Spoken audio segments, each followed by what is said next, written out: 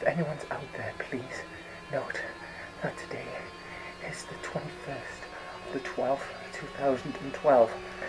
It's the end of the world. Everyone's dead. I'm the only survivor. In case of my death, I have only one question to ask.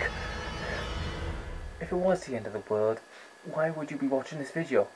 I meant seriously now, if it was, then we'd all be dead right now and this video wouldn't be going on air. The end of the world is just complete bollocks to me. There, I said it. Shemai Internet, if you're watching this, then the inevitable has happened. We've passed the end of the world. Woohoo! But here's the thing now, I know that people are going to be watching this now and they'll be like, oh my god, yes, it was the end of the world, oh my god, we can't believe we survived it. I think the only thing that's going to bug me now is when you go onto Facebook, or onto Tumblr, onto Twitter, or any of the social networking sites, you're going to be bombarded with stuff like if you survived the end of the world. I can't believe that the end of the world didn't happen. I so wanted to have that day off. YOLO. Yeah, it does kind of bug me when people put stuff like that up. It makes me think, why did I ever join those sites again? But I thought, yeah, popularity. Nah, I'm only joking with you, as if it would be popularity. It is the popularity. So, as you can see, I am back home in my snuggly bedroom back in Neath. Yay. I'll be here for Christmas-wise until January, until I can go back to Swansea and then relax and then enjoy the rest with all of my friends back there. Yay. No, but I have to say, it has been a bit kind of weird these last couple of days now, coming back home and basically trying to get back into a routine of where I left off when I was here. Because basically, all I'm doing now is...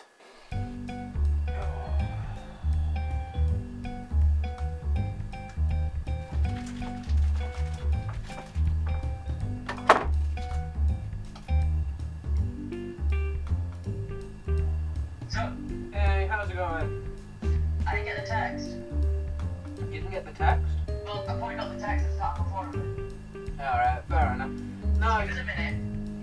okie dokie. See if I can find it. Okay.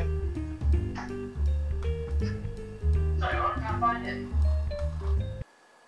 Anyway? Hello? Yeah, pretty much. Although I realised when I was back here as well that there were some things now that were new, and there were some things in which I thought, oh my god, this is why I left Neath. So I thought I'd do a quick sum up of stuff that has happened here in which I thought may as well get it out into the open. Parents! Okay, now don't get me wrong now with parents, because, you know, parents are supposed to be there to love and support you, but they can do silly things half the time in which make you wanna...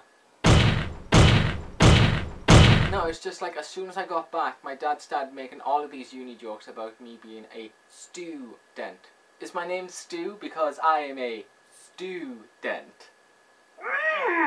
You see, that's the thing, his one-liners drive me crazy and stuff, and I think, yeah, don't do that, it makes you act like a dad. Too late. My mum, I love her to bits now, but there are some times in which I do feel like...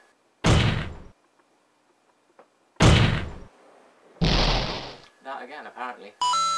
No, that's the thing. We went shopping the other day, and basically, what she's trying to look for is a game for the PlayStation that we usually have for Christmas, called Buzz.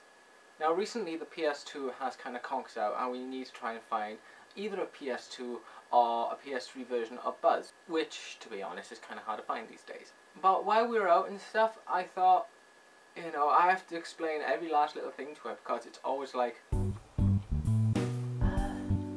Oh, James, is this a PS2 game? No, Mum, that's a PlayStation 3 game. Is it? How can you tell? Because it says on the cover right there. Oh, I'm sorry, I'm in a world of my own. Would this work on a PS2? Yeah, okay, we're gonna put that down, and we're gonna go. What? And that's where I tie into the next part of the story, in which I have to say, Tesco's. But more importantly about Tesco's, the reduced shelf. Okay, those who are thinking, oh, what the hell is the reduced shelf? Then let me give you a quick run through of it. Basically now, anything that was on the shelves that nearby its sell-by date, or, you know, just basically looks damaged or anything, goes on to the reduced shelf. And this is basically where now the customers would flock in like seagulls or vultures all around this one little shelf just to get something good. If you're lucky enough, you can find a steak there for like £2. Not bad. Oh, that's the thing as well. I went to town today and I actually bought some new ice cream that they were having on sale in Tesco's. Don't worry, it wasn't on the reduced shelf. Winterberry brownie, and I thought that is awesome because they've had that, you know, for a Christmas promotion. So I thought I'd actually give it a try now and see what it's like. And one thing I don't like about this, you can never find that little tag that says pull here and the whole thing unravels. So you've got to try and do it by your teeth and stuff. So that's the weirdest thing. Nothing gets in the way of me and my ice cream. Whoa, look at that. That is, I don't know if you can see that. That looks gorgeous. And luckily I have my spoon here, so I'm going to try it out.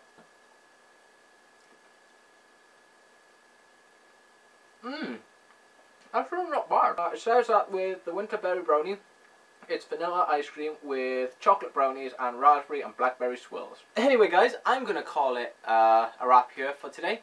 And I will see you guys hopefully next week before we have Christmas Day and we all feast upon the Christmas turkey or whatever you have for Christmas, and we end up collapsing on the sofa getting exhausted. Or arguing with our parents, or playing with our new toys. Or all of the above. Anyway guys, I will see you next week, and if not, I wish you all a very Merry Christmas, and I will see you within the new year. Take care guys.